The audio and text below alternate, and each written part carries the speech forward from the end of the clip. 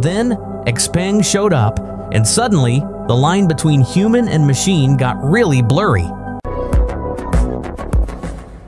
When Xpeng first rolled out its humanoid robot, called Iron, the internet absolutely lost it. Not because it was clunky or creepy like most prototypes, but because it looked too perfect. Its balance, its stride, even the way it tilted its head, people swore there had to be a person inside. I mean, come on, China unveiling a robot that moves like a living person? The comments went wild. Fake. There's an actor in there. This is CGI. For weeks that was the narrative, but Xpeng wasn't laughing.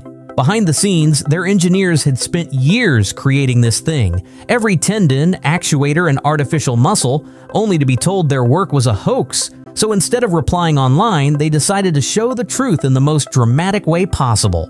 At the next press event, they brought Iron back on stage. The crowd was silent, cameras everywhere. The robot walked out, smooth, balanced, with that same human grace that started the controversy. And then, right there under the spotlights, one of the engineers unzipped the synthetic suit. What they revealed was pure metal and circuitry. No actor, no costume, no trickery. Just a mechanical skeleton so advanced it could almost breathe.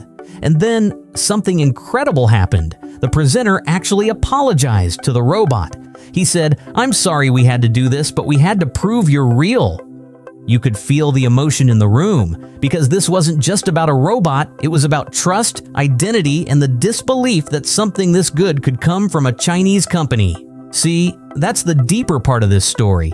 If this exact same robot had a Tesla logo on it, or came from Boston Dynamics, people would have accepted it instantly.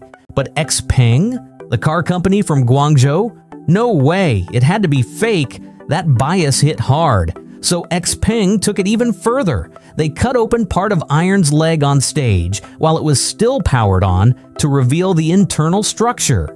Synthetic skin peeled back to show fiber-like muscle layers, joint actuators, and precision-engineered servo systems. It was a moment that turned shock into silence and silence into respect.